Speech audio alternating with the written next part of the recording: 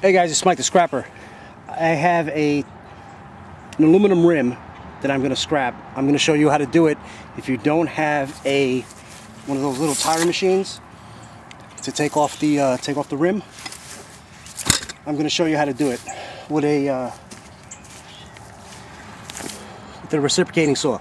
Now, this isn't really the blade to use. You need like a metal blade, a smaller one like this. This will actually work better. But I'm going to show you with a longer blade to cut time. What you want to do is you want to cut it first and cut the rim, and then go to the other end and do the same thing and cut all the way to the rim. That way you can just take the tire right off. All right, or you can just take it to your mechanic, pay him $2 or $3, and he'll do it for you.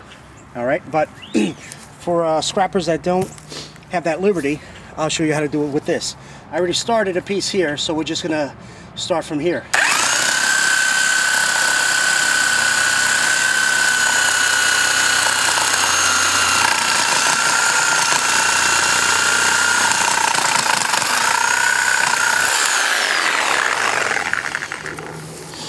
As you can see, I had to cut through the aluminum because the tire bead is down in here somewhere. Now, you want to wear gloves when you do this because of the steel that's inside. It will, poke holes in your hand and in your fingers, and you don't want that.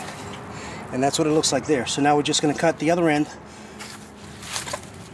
all the way down to the other end, and the tire should come right off.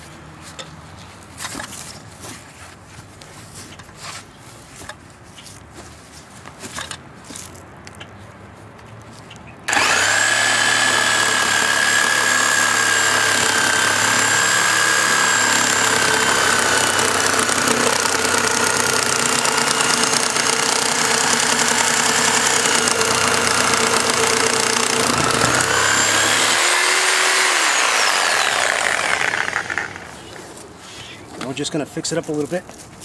That way everything matches.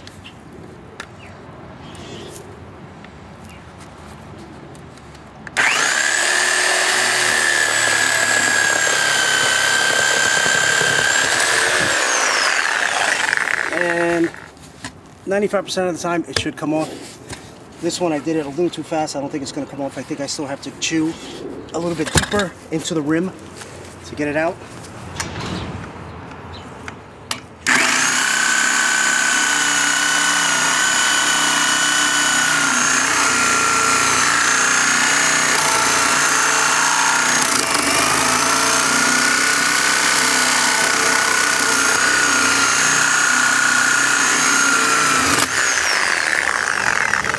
Okay, as you can see, that cut right through.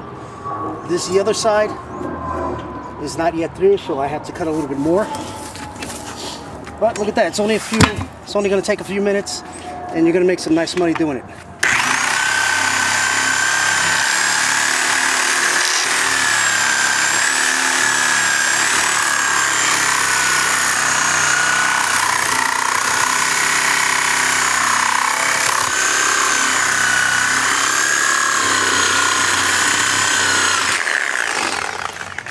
And that's it.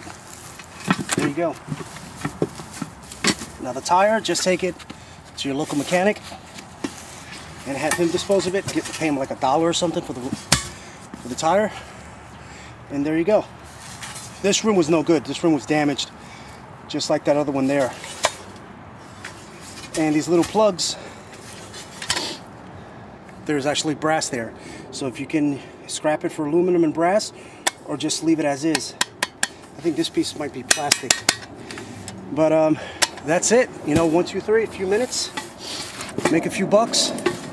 These things are pretty heavy too, so you're looking at some nice, a nice meal for the day. All right, guys, Mike the Scrapper.